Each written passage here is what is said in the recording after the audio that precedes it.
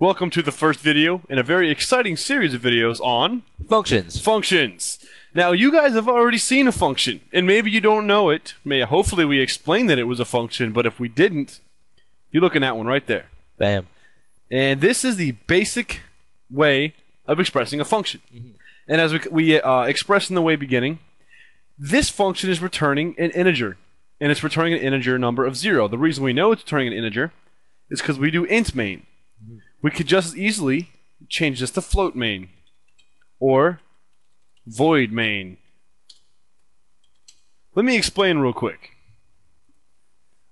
A void function, let me put this here. A void function, what does a void function do? It does not return a value.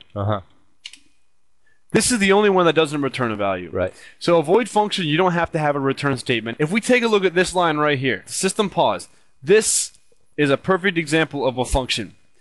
Once we get to this point of the code, we leave the main function and we go somewhere else and we execute this system function. Right. The system function is sent a parameter called pause. Now, what the system function is it goes out to the command terminal, and whatever is inside these parentheses, it'll run that in command terminal. So in this case, we're running the pause command, which we demonstrated before. Now we're going to make our own function right now, and we're going to show you just a very simple function. Right. So, go ahead. So we'll start out with a void function. Okay, void function. And there's basically two ways you can design your program with functions. You can have a function prototype, or you can actually write the function before the main function. Right. And I know that sounds complicated, but your main function wants to know what these functions are before it runs. Right. Otherwise, it won't run. And the two ways you can do that is you can either write all of your functions before the main function, or you can write all your functions below the main function, but tell your main function there is this coming up and it has this data. Right. So let's do it that way. All right. So we're going to do a function prototype. Okay. So the function prototype is written this way. We're going to write the kind of function it is. In this case, void. So it's a void function. And we'll call it... Let me just make it a space. And now the name of the function. Text out. Text out. All right. And we're also going to have a function here, which is open and close parentheses. And that's it. We are now telling the main function, expect later on to be told to go out to text out. Right. So, yes. Okay, so great. So now, what we're going to do, I'm going to erase this since really no point of having that. What are we doing, Bri? We're separating the two functions, so it's easy to read. Yep. This is a giant block comment. It's very, very typically used when writing functions. It's just a line of asterisks that will separate the two functions. We have the main function, and now we're going to write the text out function. So, Brian, tell us how we do that. All right, so we'll also do void text out with an X opposed to an S. Sorry, I don't know how else to say that. All right, and now like the int main function, we'll block it off in curly braces. So we have a function now. Yeah. So now what should we do in this function? Why don't we call the function and see what happens? Okay. Okay, so right in here, how do we call the function? We'll just say text out, parentheses, semicolon. So now we're telling the main function to go here. And once it goes here, it's almost the equivalent of having this code that's inside this block put right here. Right. So let's do F9. We'll call it functions1. Functions1. And it worked. It worked perfectly, even though we have no proof. Right.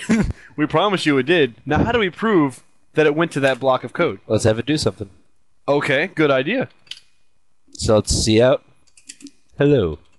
See outs. Hello. I am a function. So what's going to happen now is the main function is going to get to here. That when it gets to here, it's going to come here and execute what's inside here. Right. So let's do an F9. And my goodness. It works. Hello, I am a function. That sounds good. Now, so now, like the convenience of function is that you don't have to redo the whole block of code a million times. So right before the text out function is called, Let me get rid of my highlighters here. all right, let's just do a for int I equals 0. It's less than 5. Increment by 1. I is less than 5. I plus plus. All right. So now we're going to call this function 5 times. Right. So it's the equivalent of writing cout, hello, I am a function, 5 times in a row. Right. So we'll do F9. So we just called the function 5 times. Nice. Excellent. See, this is the basic concept of what a function is. Very useful. And C++ is function-based. And it's always good to have your program broken up into as many simple functions as possible. Right. You want to eliminate the amount of redundant code in your program as much as possible. Yes, and and I know this sounds kind of weird, but you want your main function to be the smallest function in your program. Right. You want the majority of your code to be sent out for other functions to do. Mm-hmm. So it's kind of like instead of having one guy do all the work, you have a whole group of guys that go out and do the work for you and then give it to the main function. Or the main function is kind of like the conductor. The conductor. That's the word. Couldn't think of it. We're going to do this exact same thing, but we're going to return a value instead of printing out a value. Right. Now, we mentioned before, this doesn't have to be void. This can be int. So just like this is. Right. But in this case, we want to make this a string. So this is going to be a string. So when you say string and then a function, it is expected to return a string value. Right. So after this function runs at this point, it's going to equal a string. Right. So now, good practice, include our string header, and let's get to work. Okay, so now in the text out function, instead of saying cout, let's just say return instead of cout. Okay. Get rid of this and type return. Right. So now every time we execute this function, it's going to return that value. Mm-hmm. So now in our for loop, let's do cout text out. Aha, so now we have to change this. Because otherwise it's just going to equal it. Right. So just out of curiosity, we'll push F9. Again, it didn't do anything. Right. That's just because it runs the function, it does everything it has to do, and it comes back with a value, but it doesn't do anything with that. It doesn't know where to put it. So you can either do, if you were to send it away to do arithmetic and it returns a value, you can add to it, subtract to it. Right. So you could have like string A equals text out. You could then store that as a variable. So in this case, we'll just print it to the screen. Okay, so this is going to see out the string value of this function.